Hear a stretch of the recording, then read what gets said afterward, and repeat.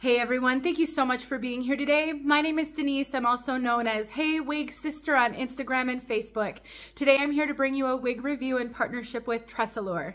This is Soft Wave Bob in the color 10/130R. Look at this, you guys. I just have to tell you, I just filmed my unboxing. This is out of the box.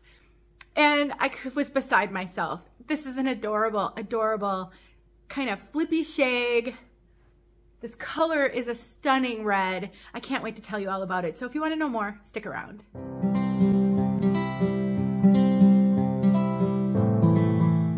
First of all, I'd like to thank TressAllure for partnering with me once again so that I could bring another style to all of you.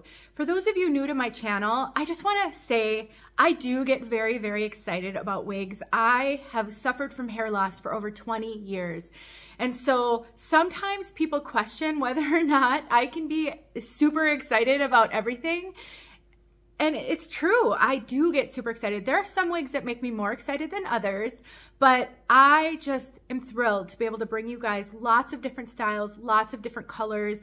There's nothing more helpful than to see styles and colors on many different women to help you as you're trying to figure out what might work best for you.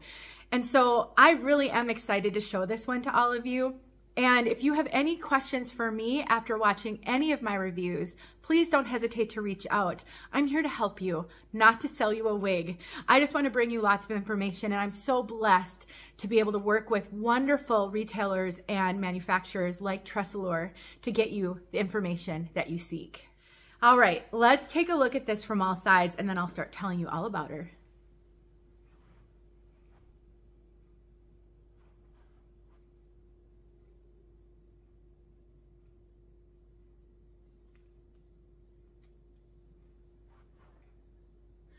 It's adorable. Now, it's definitely a specific style for a specific woman. Not every person loves flippies. I know I hear from some of you who just can't do the flippies. Well, this is a heat-friendly piece. So if you wanted to tame the flippies by using heat, you absolutely can. You can use a hot air brush, you can use a hot comb, you can use a hair dryer and a round brush, you can use a flat iron. I mean, it is kind of a short, these pieces aren't terribly long, but you can absolutely tame down the flippies if you like everything about it, but you wish it were a little less flippy. If you wish it were a little more flippy, you can take styling cream. TressAllure wig wax is amazing for getting volume in a wig, for getting lift if you wanted a little more lift on top. You really, really could play with this and make it just perfect for you. Now this piece has a full mono top and a lace front. That gives you a lot of styling flexibility. With the lace front as good as this one, TressAllure is really doing great with their lace fronts. You can take it and get it up off your face, and actually you're seeing my wig grip through this a little bit.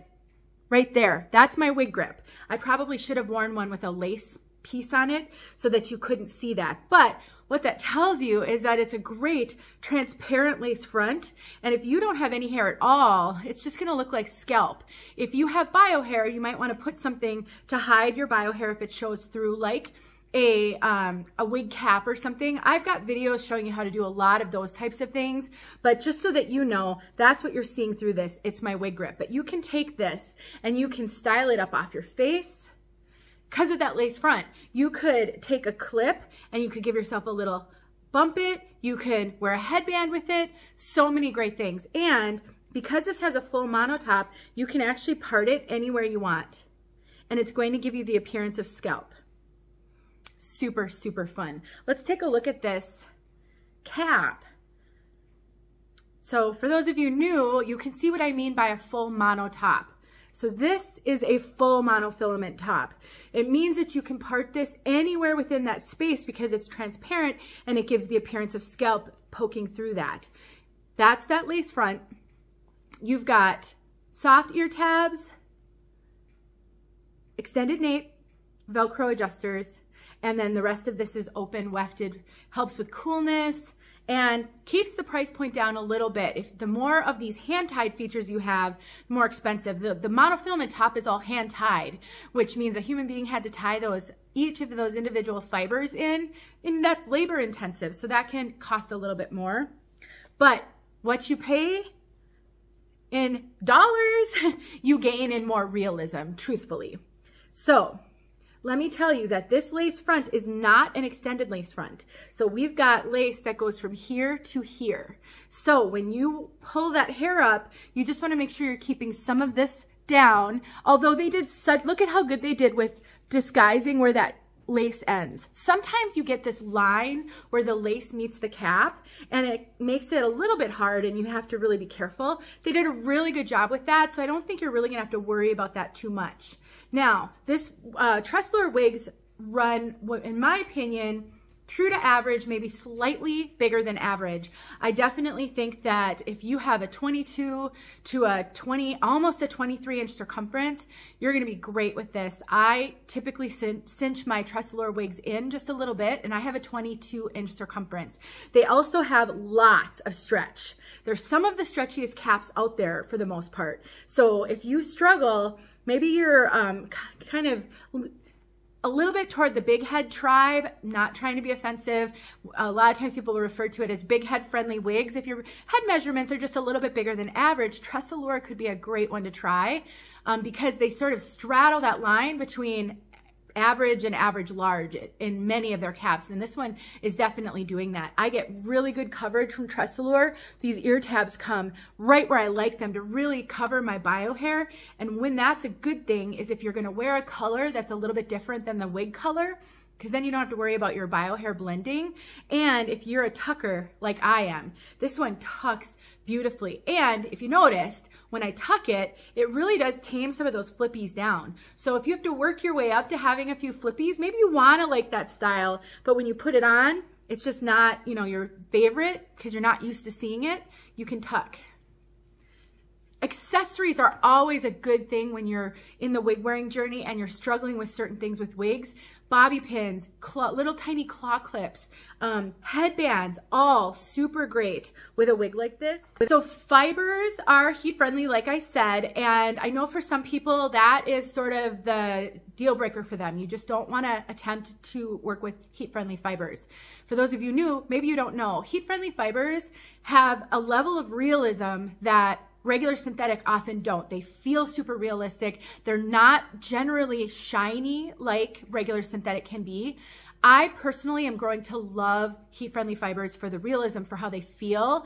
And TressAllure's heat-friendly fibers are super, super realistic. I love the feel. They're silky. They feel just like human hair to me. And they give you some styling flexibility. Now, in longer pieces, they often need a little bit extra care because the saying is heat-friendly fibers need heat. And when they rub up on your clothing, when there's friction, it can cause a little bit of frizzing and fraying of the ends of heat-friendly fibers. This is a great length for a heat-friendly wig because it's not, unless you're wearing a turtleneck, it's really not rubbing up on your clothing. From the bottom of my heart, I mean this in all sincerity, if you have been afraid to try heat-friendly fibers, but you can wear shorter pieces, please don't eliminate them from your closet because I really think that there's a lot of benefit to them in a length like this or shorter for sure. So I wouldn't worry about the care or the maintenance of this piece because of the length. It's really great. And this piece doesn't have a lot of hair. So for those of you who want, you know, you don't want a heavy density, but you don't mind a little moderate density. I'd say this is moderate to low to moderate, not super low density, but not heavy density.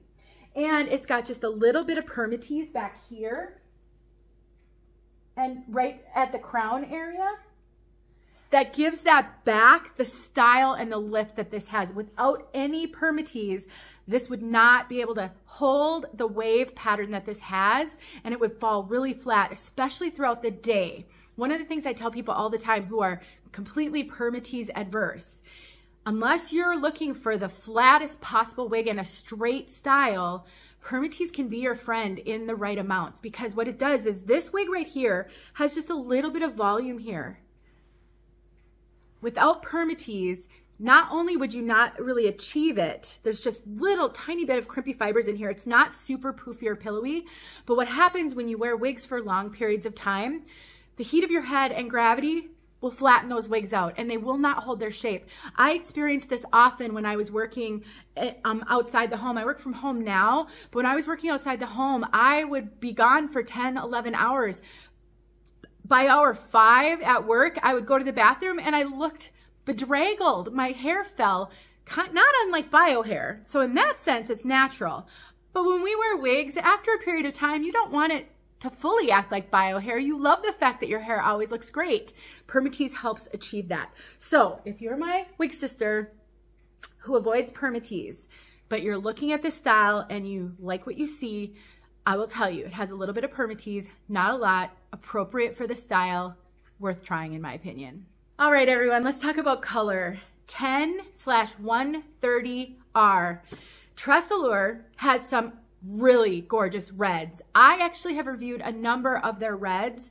So if you are a redhead or you want to be a redhead, TressAllure has some great ones. This is such a beautiful red. It's a really good blend of a kind of a medium light brown and a vibrant coppery red, but it is not in your face. And so they've got a lot of that copper and the boldness sort of up here. And then they've got a little bit of a more muted auburn back there. Do you see that? So fun. This is kind of a cross between a medium dark auburn and a copper. So beautiful. I'm really loving their reds. That's the top. We'll get outside so you can see this color outside. I'm just a real fan. And I love the pops. I don't know if I can really get that inside here, but there are some really significant pops of copper right up in the front here. Like a bright, coppery, burgundy red. It's kind of hard to describe. But it really adds interest and looks like you have a good hair colorist. And look at how easy it is just to pop this on. This to me is like the epitome of a throw and go. And because of the length and because of the style, I think you can kind of tame it down a little bit and make it look, you know, really fun and sort of straddling the line between professional and fun. But you can really get in there, especially like with wig wax or other styling products. And you can really like take this from office to nightclub or whatever you want to do. All right, you guys, I'm rambling. I just really love wigs like this. I love how they showcase so many different options and can be really accessible to a lot of people. Let's get outside so you can see this color outside. Thank you once again, TressAllure, for sending me this so that I could show all my wig sisters. And if you guys have any questions for me, please don't hesitate to ask. I appreciate you all. Oh, I'm stumbling over my words. I appreciate you all so very much. And if you leave comments on my videos and don't get a response from me, I do try to respond, but sometimes I get a lot of comments and I can't get to them all. If you have a burning question, you can always reach me at heywigsister@gmail.com. My email is in the description of this video. You can also message me on Instagram or Facebook if we happen to be friends there. Thank you so much for watching. I'll talk to you soon. All right, everyone, here we are outside. It is a bright sunny day. I don't get very many full sun days here in the winter, and it's almost 50 degrees. If you are a fellow Minnesotan like me, today is a happy to be alive day. This weather is stunning. All right, let's take a look at this in the full sunlight. This is really gonna make these reds pop. Keep in mind, lighting dramatically affects synthetic wigs. So how it looks outside and how it looks inside will vary. I would say that it's gonna be really popping in the vibrancy in bright light like this, and it's gonna be a little bit more muted inside.